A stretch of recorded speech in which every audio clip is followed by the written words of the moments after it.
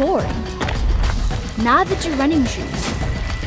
¿Qué tal, amigos y amigas de Trail Running Review? Estamos en Bagá a muy pocas horas de empezar la Salomon Ultra Pirineu 2022 y estoy al lado de Miguel Heras. Miguel, ¿cómo estás? Bien, bien, bien. Te iba a preguntar si estás nervioso, pero es que me acabas de decir que esta es la 9ª edición que vas a correr aquí.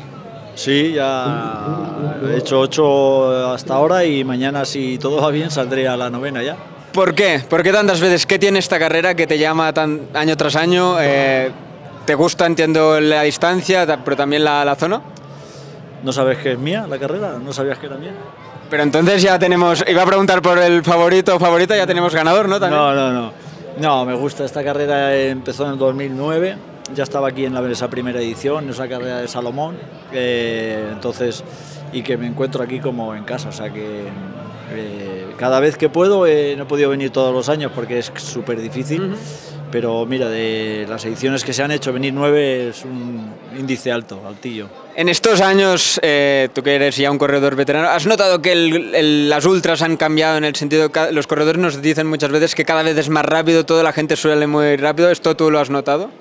Sí, hombre, el nivel va subiendo, está claro que los tiempos, aunque esta carrera, bueno, han ido cambiando recorrido, primero empezamos con cabals del Ben 80 y tantos, ahora pasó a ser 110, ahora son 100, se van cambiando, pero hay que darse cuenta que se van bajando los tiempos y eso es porque cada vez se mejora más y vienen apretando más.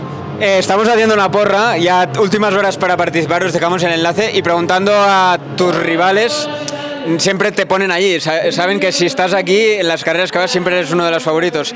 ¿Te ves como uno de los favoritos? Y también te quiero preguntar cuáles crees que pueden ser los otros favoritos y favoritas.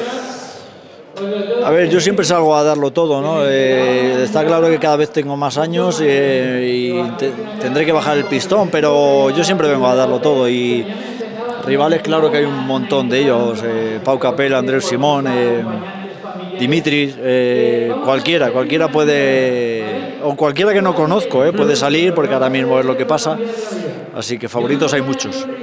Perfecto, antes de terminar, sabes que a nosotros nos gusta mucho el material, lo analizamos. ¿Con qué zapatillas vas a salir mañana? Porque aquí te hemos visto con todo tipo, incluso zapatillas de asfalto. Pues sí.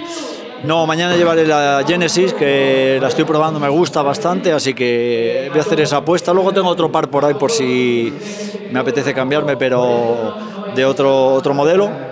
La Pulsar con tacos, la Soft Ground, pero de momento saldré con la Genesis. ¿Te gusta esta nueva deriva de Salomon con mediasuelas un poco más blanditas, más amables en cuanto a comodidad? Sí, me gusta ese sistema, sí. Pues Miguel, que vaya muy bien la carrera, 3 veces ganador de la Ultra Pirineu, a ver si cae mañana la 4ª. Bueno, vamos a intentarlo, muchas gracias. Hasta la próxima.